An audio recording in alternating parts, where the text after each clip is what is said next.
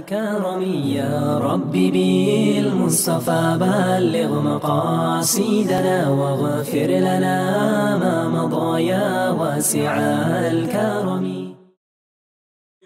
وسارعوا إلى مغفرة من ربكم وجنة عرضها السماوات والأرض أعدت للمتقين الذين ينفقون في السراء والضراء والكاظمين الغيظ والعافين عن الناس والله يحب المحسنين.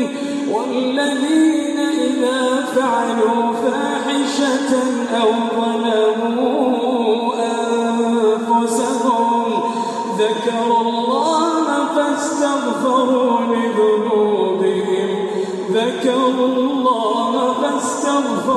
لذنوبهم ومن يغفر الذنوب إلا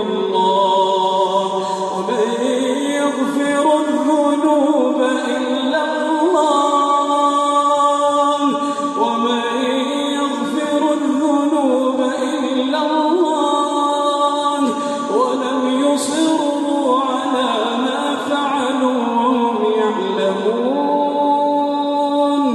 أولئك جزاؤهم مغفرة من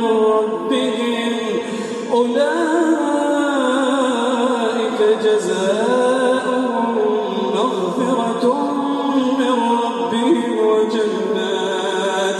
وجنات تجري من تحتها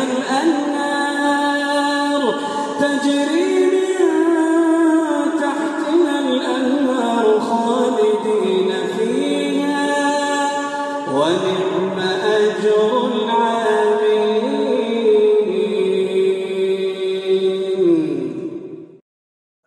بسم الله الحمد لله والصلاة والسلام على رسول الله وعلى آله وصحبه ومن والاه. All praise is due to Allah, and may His peace and blessings be upon His final Prophet Muhammad sallallahu alaihi wasallam. O you who believe, fear Allah the fear that He is deserving of you, and die in the state of Islam, in the state of submitting your will to Allah subhanahu wa ta'ala. It is my pleasure to be with you here tonight with my brothers here in the HIYC in Melbourne. We ask Allah subhanahu wa ta'ala to accept from you and us our efforts, and for dedicating your time to come and to listen to a gathering of knowledge and remembrance of Allah. The Prophet sallallahu alaihi wasallam, he said in the hadith, ما اجتمع قوم في بيت من بيوت الله يتلون كتاب الله ويتدارسونه بينهم إلا نزلت عليهم السكينة وحفتهم الملائكة وغشيتهم الرحمة وذكرهم الله في من عنده. That not a people gather in a house of the houses of Allah, reciting the book of Allah and studying it between them, except that tranquility descends upon them, and they are overcome by mercy, and the angels surround themselves around them, and Allah mentions them with those with Him in paradise, with the high angels. So your effort and your gathering here is a gathering that is witnessed by Allah and the angels, is a gathering that is loved by Allah, is a gathering that earns you the mercy from Allah subhanahu wa ta'ala. It is a great gathering when we find so many Muslims, so many people outside. They'd be gathering on a night like this in other places, gathering in places of play and amusement, gathering in places of sin and wickedness. But Allah has witnessed your gathering here, that you have gathered for the sake of Allah, to listen to words of remembrance, to listen to the words of Allah, and to study it and analyze it and benefit from it. So may Allah accept from us our righteous deeds. It is important for a Muslim to understand and estimate the actions that he is doing and appreciate the blessing of Allah upon him, who has given him the ability and given him the tawfiq to do such good actions. Because so many people have been deprived. And so you should count yourself fortunate that Allah subhanahu wa ta'ala has given you the ability to recognize Allah's favor upon you, has given you the ability to show thanks for Allah's grace upon you. So thank and praise Allah for His blessings, and the blessing of guidance, and the blessing of being given the ability to worship and obey and thank Allah for His blessings. We have chosen to share with you today some verses from Surat AL-Imran, where Allah subhanahu wa ta'ala says, commanding the believers, after Allah subhanahu wa ta'ala warns the believers to avoid some major sins. And the major sin in particular that Allah commands for the believers to avoid is the sin of riba, what is translated to mean usury or interest, which has become so prominent today in today's society. Allah subhanahu wa ta'ala says, Ya ayyuha alladhina amanu la ta'kulu riba ad'afan mudha'afa. O you who believe, do not consume interest multifold and multiplied. And fear Allah. وَاتَّقُوا اللَّهَ لَعَلَّكُمْ تُرْحَمُونَ. And fear Allah, perhaps you will be shown mercy. وَاتَّقُوا النَّارَ الَّتِي أُعِدَّتْ لِلْكَافِرِينَ. And fear the fire that has been prepared for the disbelievers. وَأَطِيعُوا اللَّهَ وَرَسُولَهُ لَعَلَّكُمْ تُرْحَمُونَ. And obey Allah and His Messenger so that perhaps you can be shown mercy. And so Allah subhanahu wa ta'ala in these verses commands the believers to avoid sin, and in particular to avoid the sin of interest and usury. And He says that these actions lead a person to be punished in the hellfire. And the hellfire isn't for a believer. The hellfire isn't for a believing person to be, but rather Allah has prepared the hellfire for the disbelievers. But if the believers do not avoid major sin, then they may find themselves in the place that was designed and designated for the disbelievers, that is the hellfire. So you, O believer, don't belong in the hellfire. So protect yourself from falling into the hellfire by avoiding these sins. And so rather what you should do is obey Allah and His Messenger. And so Allah doesn't leave us without any guidance. He shows us ways to obey Allah and His Messenger, and how to save ourselves from the hellfire, and how to enter ourselves paradise.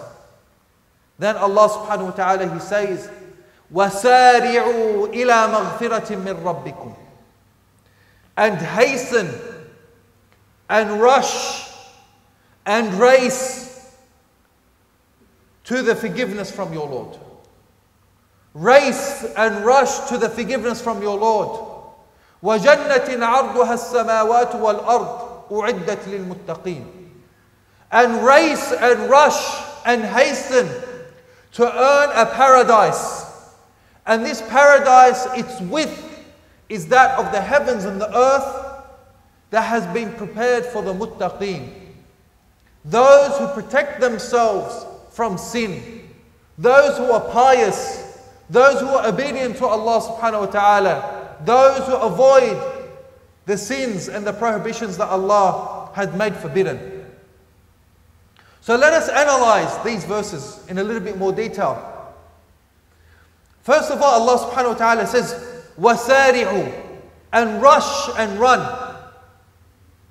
Allah commands the believers to rush and run to seek Allah's forgiveness. When it's a question of Allah's forgiveness, it requires you to rush and to run. Why is that so? If I had told you that there is something you have to rush to get it, why would you rush to get something? Either it is because that thing is only there for a short amount of time and then it's going to disappear, or that you will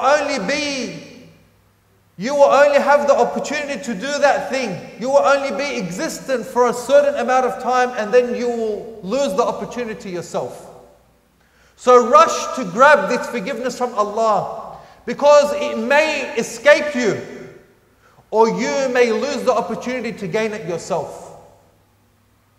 And if you don't rush, if you don't hurry, the forgiveness of Allah may pass you by. Or you may be cut short. If you don't rush to get the forgiveness of Allah, if you don't show some eager, some interest, if you don't show some energy and some concern to get the forgiveness of Allah, maybe you will reach a time where the forgiveness of Allah will not be existent anymore. Those things and those opportunities for you to earn Allah's forgiveness may not be apparent anymore. And inshallah, later on in the examples, we'll give you some examples of how this may be. You may have a chance to do righteous deeds, but maybe that chance may not be existent. Or maybe you yourself will be deprived from that opportunity. Maybe your life will be cut short. And so the door of forgiveness will be locked. The Prophet ﷺ, he said that the door of forgiveness is opened. So as long as the sun doesn't rise from the west, and as long as you do not reach al-gharghara, when the soul reaches your throat. And who can guarantee this for himself? That maybe you may delay forgiveness, not showing so much interest, not showing so much attention. One day I'll repent, one day I'll ask Allah for forgiveness, one day I will come back to the path of Allah. Then maybe the hereafter may come. Or maybe still your life will end and your soul will reach its end point, will reach your throat, al-gharghara, and your life will be taken and you have lost the opportunity. So the opportunity doesn't remain there forever. You may have a window, a small space of time. So when you have a small space of time, you must rush and you must run. But now, when we talk about rushing and running, the average person today, if you find they're rushing and running and hastening, always in a rush. What are they rushing about? Rushing for the dunya. Rushing for work, rushing to make more money, rushing to buy a new house, to buy a new car, to buy better clothes, always for the dunya. To rush and to race. This is why even in society, in Western society, they call the materialistic life, they call it the rat race. Have you ever heard this before? You know a rat in the cage, it has a wheel and the rat runs on the wheel and he thinks it's getting somewhere, but what's happening? Just going round and round in circles. And the faster the rat runs, it just doesn't go anywhere, it stays in the same position, it's just going around and around. This is what in society people talk about the rat race, the materialistic life. Just work goes on and never ends. The life of this world and your hopes and aspirations for the life of the world never end. We shouldn't be rushing in the rat race. We should be rushing in the race of the akhirah. This is what our Lord Allah subhanahu wa ta'ala commands from us.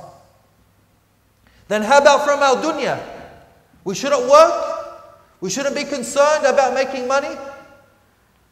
That is not true either. We should be concerned, but it should not be our priority in life. The Prophet ﷺ, he said, "Man kanat al-akhiratu hammuh, jama'a Allahu alayhi shamlah." Whoever makes the akhirah his main goal, his main priority, Allah will bring together his affairs. وَيَرْزُقْهُ اللَّهُ مِنْ حَيْثُ لَا يَحْتَسِبْ. And Allah will provide for him in a way that he doesn't imagine. وَتَأْتِيهِ الدُّنْيَا وَهِيَ رَاغِمَةٌ. And the dunya will be brought to him by force. وَمَنْ كَانَتِ الْآخِرَةُ هَمُّهُ فَرَّقَ اللَّهُ عَلَيْهِ جَمْلَهُ فَرَّقَ اللَّهُ عَلَيْهِ شَمْلَهُ. من كانت الدنيا همه فرق الله عليه شمله وجعل فقره بين عينيه وَلَمْ يُؤْتَ مِنَ الدُّنْيَا إِلَّا مَا كُتِبَ لَهُ. And whoever makes the dunya, the life of this world, his main priority, his main concern, Allah will dismember his affairs. Everything's all over the place. And He will make poverty before his eyes. Wherever, no matter how hard he works, he's always worried and scared that it's not enough. He needs more, he needs more. He's like a poor man. It's never enough. He feels that he's going to starve to death if he doesn't keep working. His main concern is the dunya. That Allah will make his affairs scattered. And Allah will make poverty before his eyes. And Allah will not give him of the dunya except what was written and prescribed for him. So the dunya, Allah has already set everyone's portion of it.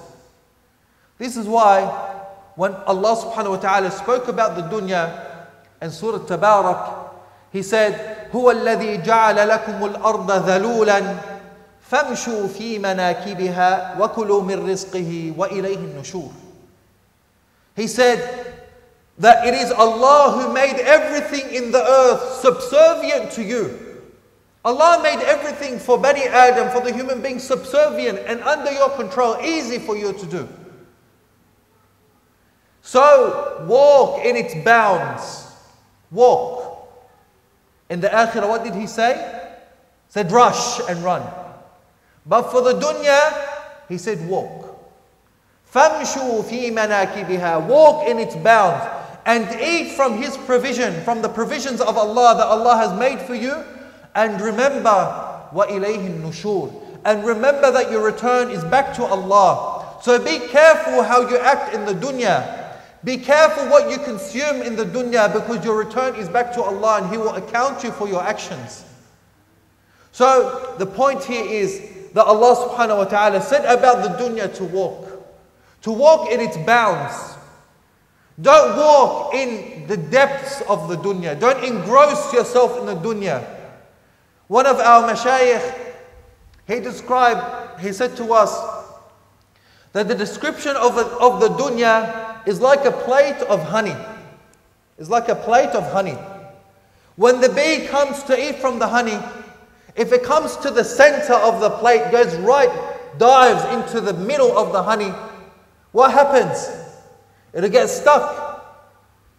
And it will destroy itself. It'll die there, drowning in the honey. But if the bee comes to the boundaries, to the edges of the plate and eats what it wants from the honey and then flies away, it won't get stuck. It can live another day. So likewise He said about the dunya, a person shouldn't engross himself in the middle of the honey plate, or else he will be overtaken by the dunya.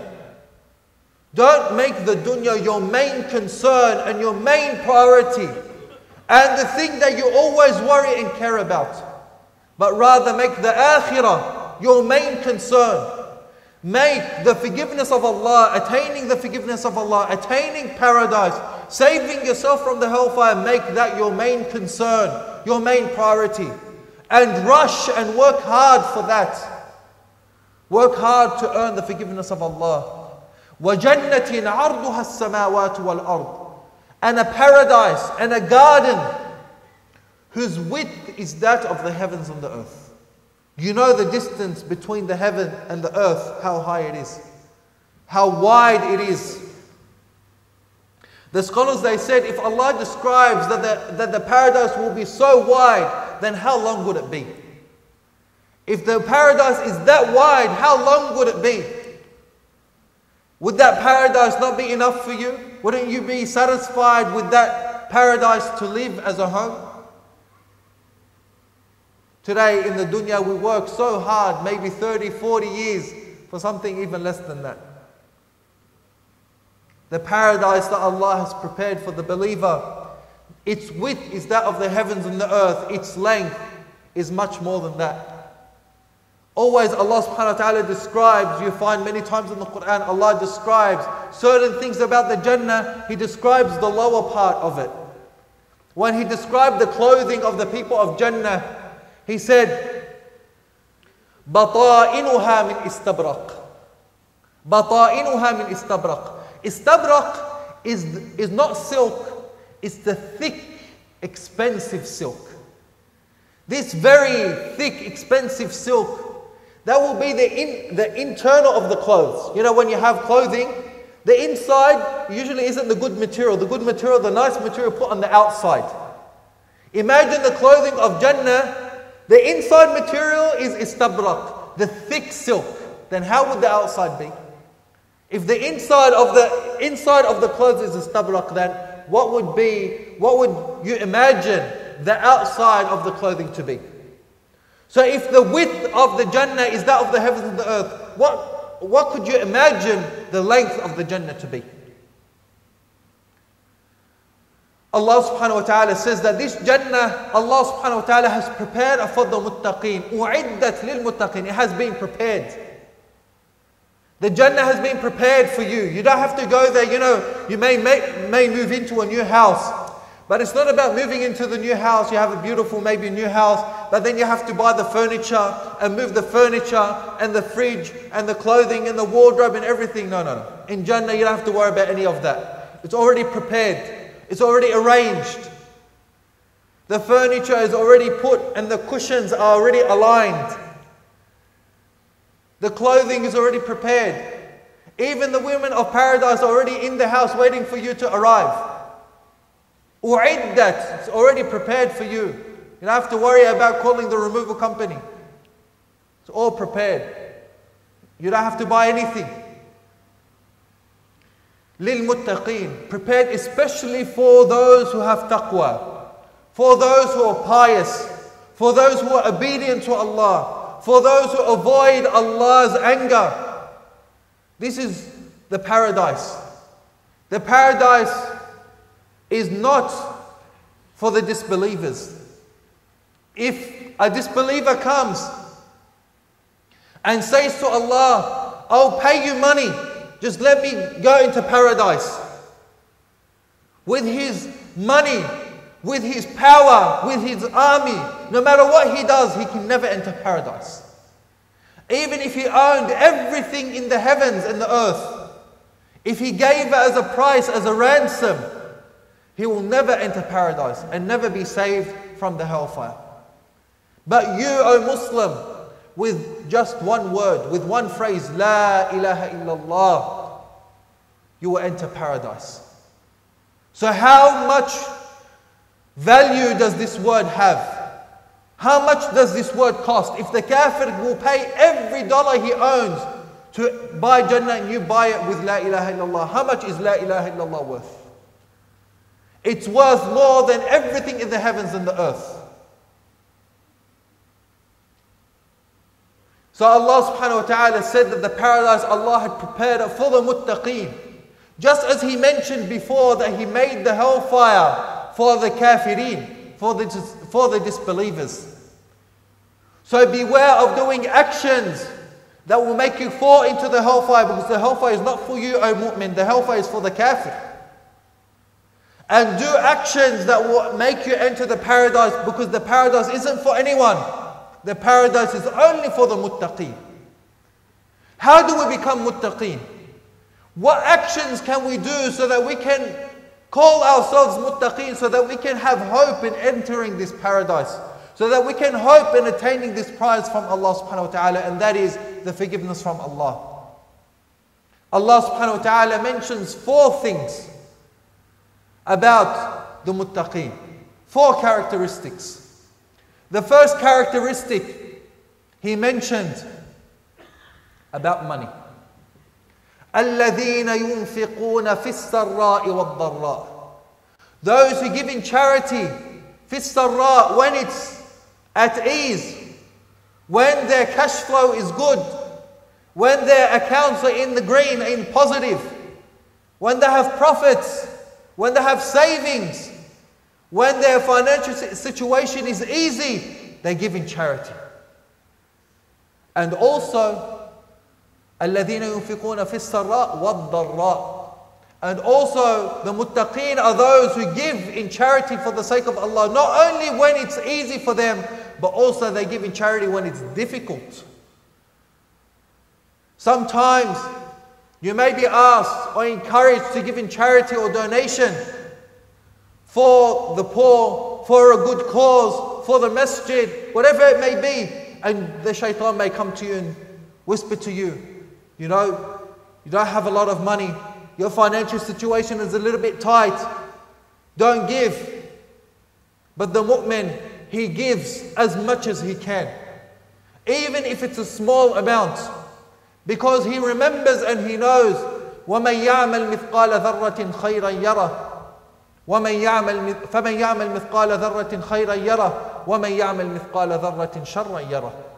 He knows and he remembers that no matter what amount of good deed, even the size of an atom's weight, he will see it on the day of judgment. And he believes and he knows it is maybe that small deed, that small charity, maybe even the $5 or the $10, maybe that will save me on the day of judgment. Maybe that will be the reason why my scale of good deeds will tip and become heavy. So the believer, he gives for the sake of Allah in ease, times of ease, and also in times of difficulty. The Prophet ﷺ, he said, he was asked, which is the best charity, which is the most rewarding charity? He said, أَنْتَ تَصَدَّقْ وَأَنْتَ شَحِيحٌ وَأَنْتَ صَحِيحٌ شَحِيحٌ تَأْمَلُ الْغِنَى وَتَخْشَى الْفَقْرِ. The best charity is to give charity while you are healthy and while you are stingy. You hope in becoming affluent and you fear poverty. The best charity is to give charity while you're healthy. There are a lot of people, when they're healthy, they don't give in charity. But as soon as they become sick, when they go to the hospital, please give this money to the masjid. Give charity. Maybe I'll become sick, maybe I'll become healthy. Dawu mardakum bisadaqa. Cure your sick by giving charity. Maybe he becomes sick, he fears that he's going to die, so he gives charity. This charity is rewarded. But the best charity, the most rewarding charity, is for you to give in charity while you're healthy. Because the sick person, it's easy for him to give charity. The most rewarding charity is when it's hard for you to give charity. When you're healthy, you're not thinking about dying. So it becomes difficult for you to give up that money. But as soon as you become sick and you fear that you're going to die, then money doesn't have so much value in your eyes. And this is what Allah subhanahu wa ta'ala wants from you. He wants to see that those things that you value, you're ready to give it for the sake of Allah, because you value the pleasure of Allah more than those things that you value. لَن تَنَالُوا الْبِرَّ حَتَّى تُنْفِقُوا مِمَّا تُحِبُّونَ. You will not attain birr, righteousness and piety, until you give from that which you love. So the believers, the first characteristic of them is that they give in charity, in ease, when it's easy for them, and also when it's difficult. So be of the believers who give in charity even in difficult times. Even in times of ease, give in charity as much as you can, for the sake of Allah, for the pleasure of Allah. Just a final hadith about charity. The Prophet ﷺ, he said, مَا مِنْ يَوْمٍ يُصْبِحُ فِيهِ إِلَّا وَيُنَادِ مُنَادٍ. Every day, Allah subhanahu wa ta'ala, He sends 2 angels. And each angel, Allah commands him to make a dua. And the first angel says, Allahumma a'ti munfiqan khalafa. The first angel makes a dua and he says, Oh Allah, give the one who gives in charity, give him in return. وَأَعْطِي مُمْسِكًا تَلَفًا. And give the one who withholds his money from its right, give him destruction. Every day, Allah sends 2 angels. One makes dua for the one who gives in charity, and the other one makes dua against the one who withholds his money from its rights. So every day there is an angel making dua. So why not every day make a charity so that you can coincide with the dua of the angel that makes dua for you, that Allah give you in return for whatever you give. Sometimes we're overburdened by giving. Everyone's asking, this charity, this cause, that cause, this masjid, that masjid. Sometimes people become overburdened.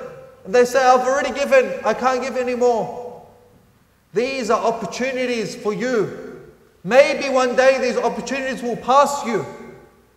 And that time where you needed that opportunity, it will not be there anymore. Give for the sake of Allah as much as you can. No one is saying to empty all of your bank account and all of your pockets. Give whatever you can, whether it be a large amount or a small amount. Allah knows best your situation. So that is the first characteristic.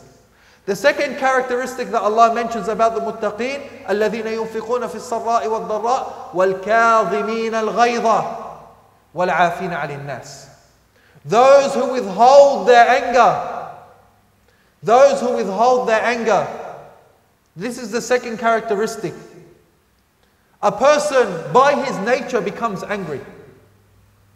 It is not necessarily something bad to get angry. This is a natural characteristic. A human being that doesn't get angry, there's something wrong with him. It is natural and normal for a person to get angry. But what is important is that a person is in control of his anger. That when you get angry, you control your anger, and you don't let your anger control you. And as well, that you get angry for the correct things, for the right things. You get angry over the religion of Allah. You get angry when Allah subhanahu wa ta'ala is disobeyed. This was the anger of our Prophet Muhammad sallallahu alayhi wa sallam. مَنْ تَقَمَ النَّبِيُّ صَلَّى اللَّهُ عَلَيْهِ وَسَلَّمْ لِنَفْسِهِ. The Prophet ﷺ never showed retribution, never got angry for his own self. إِلَّا أَن تُنْتَهَكْ حُرُمَاتِ اللَّهِ. Except if one of the boundaries of Allah were transgressed and trespassed. Only when someone committed a sin, disobeyed Allah, did the Prophet ﷺ show anger over that. So likewise, we have to know when to show our anger and how to show our anger, to be in control of our anger, and as well to show anger in its right proportion. This is something that many Muslims, they are in need of, to be in control over their emotions. We find a lot of Muslims, their anger leads them to do unnecessary things, to do extreme actions. A Muslim must know how to put everything in its right place, know when to show his anger, and also know when to withhold his anger. The Prophet ﷺ, he said, "Man kadhama ghaydan wa huwa qadirun ala an yanfidha, mala Allahu sadrahu ridan yawm al-qiyamah." Whoever withholds his anger while he is able to execute it, while he is able to show it, while he is able to put it into practice, whoever withholds his anger while he is able to show it, then Allah will fill his heart with happiness on the day of judgment.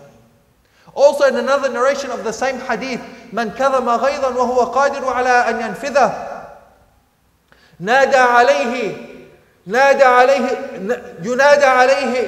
عليه على رؤوس الخلائق أن يخير من الحور العين ما شاء."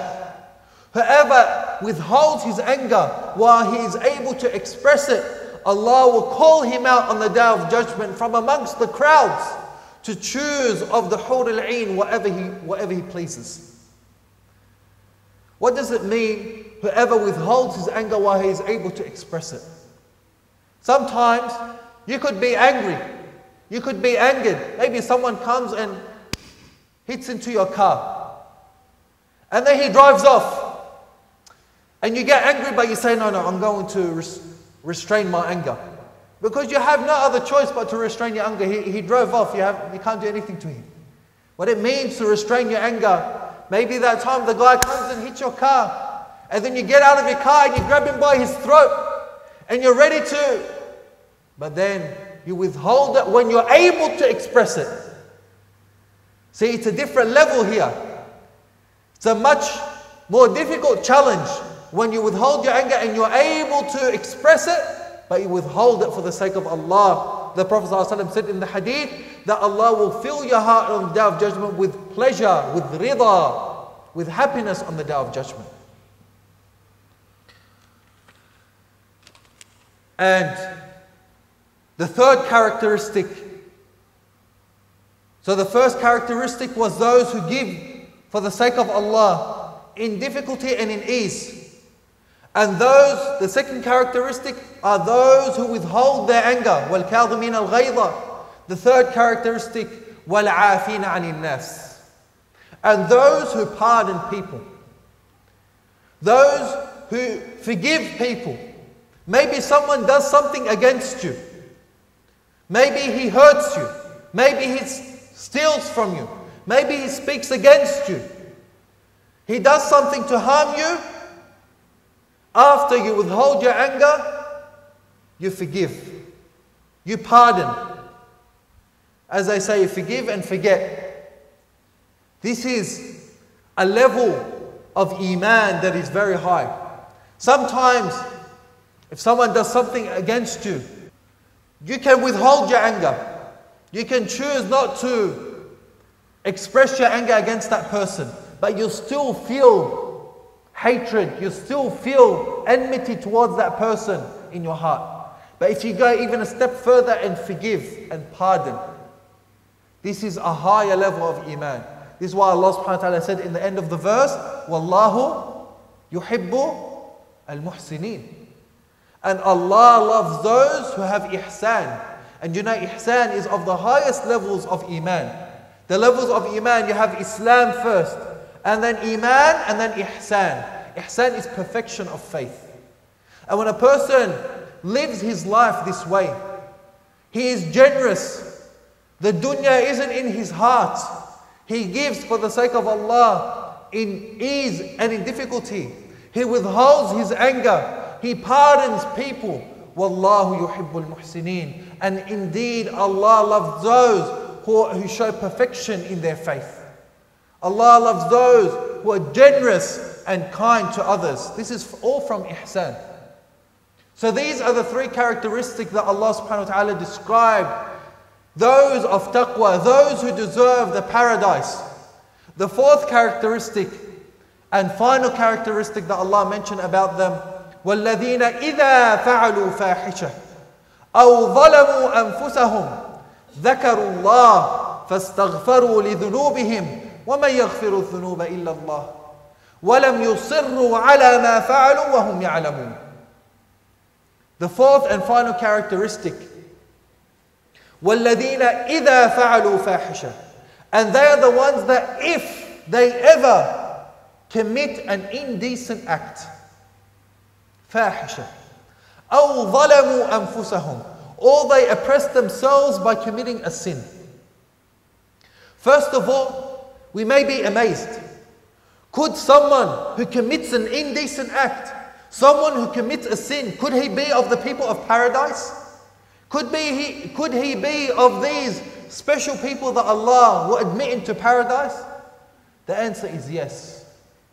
Because Allah subhanahu wa ta'ala said that the believers sometimes, if by chance, by going against their habit, they may slip they may fall into an indecent act, or oppress themselves by committing a sin.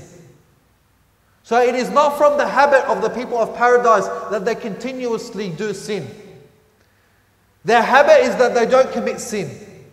But in the far off chance that they may commit a sin, what do? Immediately after committing the sin, they realize and they remember Allah. Dhakarullah. They remember Allah's favor upon them. Just as Yusuf alayhi salam, when he was tempted by the wife of the governor, Imratul Aziz, he immediately remembered Allah.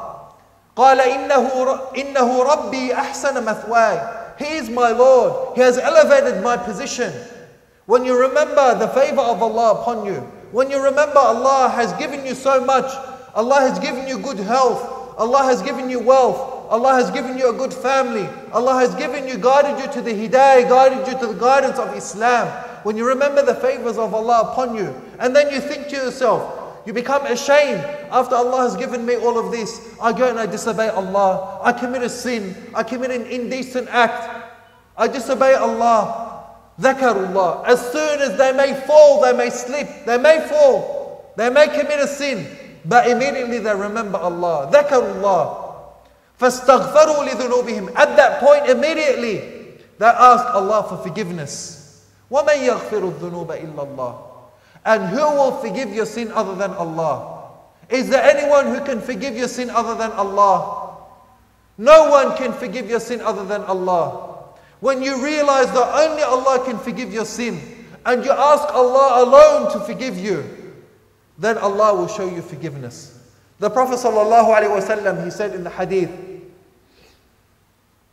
that if a person commits a sin, and then he asks Allah to forgive him, Allah subhanahu wa ta'ala says, Inna li abdan ya'lamu anna lahu rabban ya'khudhu dhanba. That my servant realizes that he has a Lord that punishes for a sin. He has asked me for forgiveness, so I will forgive him. And then he may commit a sin again, and they ask Allah for forgiveness, and Allah says to His angels, my slave realizes that he has a Lord who punishes for a sin, and so I've forgiven him. And then the slave may commit a sin again and ask Allah for forgiveness, and Allah says, my servant realizes he has a Lord who punishes for a sin, and he has asked for my forgiveness, so I have forgiven him. Every time the servant commits a sin and asks Allah for forgiveness, Allah forgives him. Time and time again, the hadith mentions it happens 3 or 4 times. And then Allah subhanahu wa ta'ala says, testify my angels that I have forgiven him, and let him do whatever he pleases. The problem isn't that a person commits a sin. The problem is that a person commits a sin and doesn't race to repentance, and leaves the sin and delays repentance. But as long, if you ever commit a sin, you race to ask Allah for forgiveness. Even if you commit that same sin again, ask Allah for forgiveness. You commit the same sin again, ask Allah for forgiveness. You commit another sin, ask Allah for forgiveness. Don't give up asking Allah for forgiveness. What does shaitan do? He comes to a person and he says, you committed that sin before, and you asked Allah for forgiveness, and you promised Allah that you will never return to that sin. Now you have come and you've done that same sin again. Don't you feel ashamed? How can Allah forgive you? Didn't you promise that you will never do that sin again, and you've done it again? What are you trying to play with Allah? You're cheating Allah. Allah's never going to forgive you. This is what shaitan says to a person, to make him shy away from asking for forgiveness. And so the person, when shaitan beats a person in this way, the person commits a sin, and then he finds that it's useless to ask Allah for forgiveness. This is of the tricks of shaitan. But rather, a believer should always recognize that his Lord is full of mercy. Inna rabbaka wasi'ul maghfirah. Indeed, your Lord is so expansive in His mercy. His mercy وَرَحْمَتِي وَسِعَتْ كُلَّ شَيْءٍ. And my mercy encompasses all things. No matter how much you sin, as Allah subhanahu wa ta'ala says in the hadith al-Qudsi, يا عبادي لو بلغت ذنوبك عنان السماء يا ابن آدم لو بلغت ذنوبك عنان السماء ثم جئتني لا تشرك بي شيئا غفرتها لك ولا أبالي. O son of Adam, if you come to me with sins that reach the sky, and you come to me asking for forgiveness, I will forgive it all for you and I wouldn't even care. So don't let shaitan put you off asking Allah for forgiveness. Even if you ask for forgiveness and you commit another sin, and you ask Allah for forgiveness and another sin, Allah will continue to forgive you as long as you are consistent in asking Allah for forgiveness. But what is important is that you seek Allah's forgiveness immediately after you commit a sin and not to delay it. The Prophet ﷺ, he said in hadith that anyone who commits a sin and goes and makes wudu perfectly and goes and prays 2 rak'ah without being distracted, focuses, prays these 2 rak'at and focuses very well in his prayer and doesn't get distracted and asks Allah sincerely for forgiveness, Allah will forgive him. Did he say which type of sin? Major sin or minor sin? He didn't say. If you commit any sin, make wudu perfectly. Make sure you don't miss any part out. Then go and pray 2 rak'ah, focusing and concentrating very well. And ask Allah sincerely for forgiveness, Allah will forgive your sin. And then Allah subhanahu wa ta'ala says that they are the ones that if by chance they may commit a sin, even an indecent action, fahisha, ذَكَرُوا اللَّهِ, they remember Allah, فَاسْتَغْفَرُوا لِذُنُوبِهِمْ, they ask Allah for forgiveness from their sin. فَاسْتَغْفَرُوا لِذُنُوبِهِمْ وَمَا يَغْفِرُ الذُّنُوبَ إِلَّا اللَّهِ, and who is there to forgive them other than Allah? وَلَمْ يُصِرُّوا عَلَى مَا فَعَلُوا وَهُمْ يَعْلَمُونَ, and they are not insistent, they do not persist on that sin after they realize that it is wrong. So one of the conditions of the believers is that they are not persistent on the sin.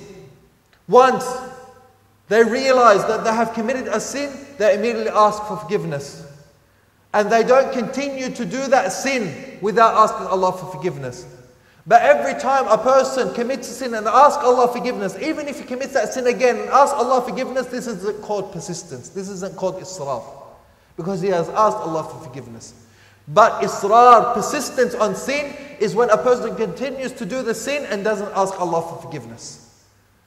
So this is the 4th characteristic, that if they commit a sin, then they turn immediately to Allah to ask for forgiveness. So these are the 4 characteristics of the muttaqeen. The ones who are generous in giving for the sake of Allah in times of ease and in times of difficulty. The ones who withhold their anger. Those who pardon others. And those who, if they may fall into a sin, they are immediate in asking Allah for forgiveness. What is the reward of such people? أُولَٰئِكَ جَزَاؤُهُمْ مَغْفِرَةٌ مِّن رَبِّهِمْ. For such people, their reward is forgiveness from their Lord. وَجَنَّاتٍ تَجْرِي مِن تَحْتِهَا الْأَنْهَارُ, and many gardens with rivers flowing underneath them. Many types of rivers with different flavors of drinks, different types of drinks.